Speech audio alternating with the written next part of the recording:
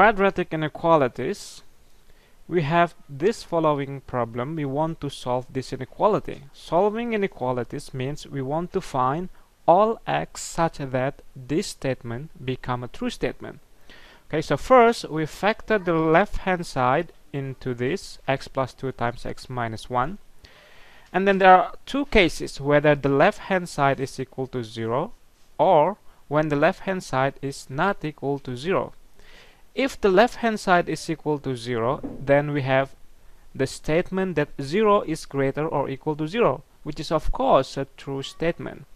That implies that 1 and negative 2 are the solution, because 1 and negative 2 are exactly the x that make the left hand side equal to 0. Okay, now let us consider the second case, when the left hand side is not equal to 0. So there are three possibilities: whether x greater than 1, between negative 2 and 1, and when x is less than negative 2. Let's see what happens if x greater than 1. Then take any number that is greater than 1, say 2, and then plug in to the left hand side. You can plug in here or there. If you plug in x equal to there, we will have the left hand side is equal to 4. So we have a statement that 4 is greater or equal to 0, which is again a true statement. That tells us that x greater than 1 is part of the solution of this inequality.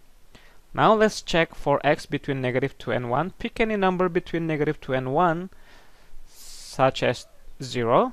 Plug in x equals 0 here or there.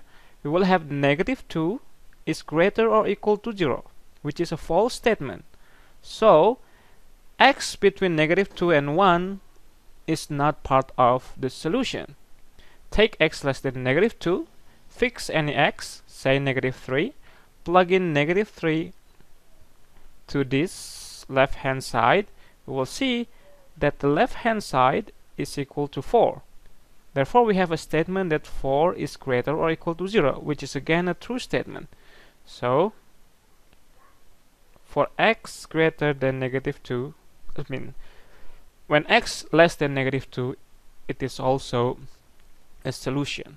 So the solution to this inequality is all x such that x less or equal to negative 2, or when x is greater or equal to 1.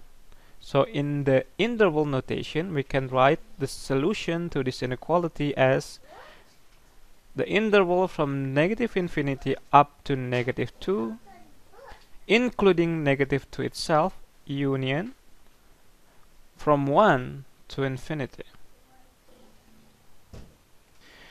Okay, let's see another example. Now we will do the simplified version of the previous method. So suppose we have this inequality. If you don't have the inequality in this form, what you need to do is first you move all the terms to the left hand side such that the right hand side is equal to 0. And then after that, we factor the left hand side. So in this case, we can factor into x minus 4 times x plus 1 less than 0. So the simplified version is that make a real line,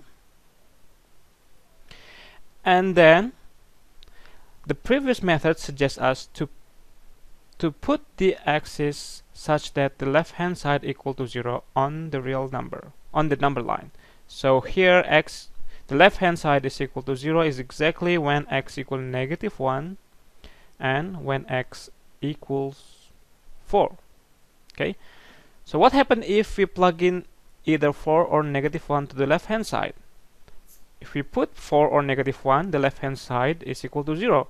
But 0 less than 0 is a false statement. Therefore, negative 1 and 4 is not part of the solution. So we exclude negative 1 and 4 from the solution.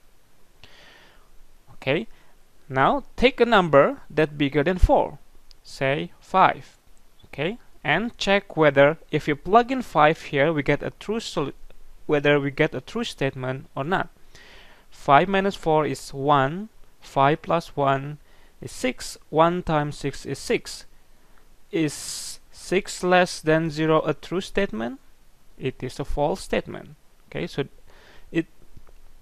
it is not part of the solution. Let's check some number between -1 and 4, say 0. Plug in 0 there, we have -4 times 1, which is -4. Is -4 less than 0 a true statement? It is. So this is part of the solution. All numbers between -1 and 4. How about the number that is less than -1? Check -2. Plug in -2 either to this one or to that one, it doesn't matter. Plug in -2, we will have -6 times -1, which is 6. Now, is 6 less than 0 a true statement? No, because 6 is bigger than 0. So, the axis that less than -1 is not part of the solution. Therefore, the only solution are the numbers between -1 and 4. So we can say in the interval notation that the solution of our original inequality is the interval between -1 and 4, but be careful, here we need to emphasize that -1 and 4 itself is not part of the solution. So the solution is the interval -1 up to 4.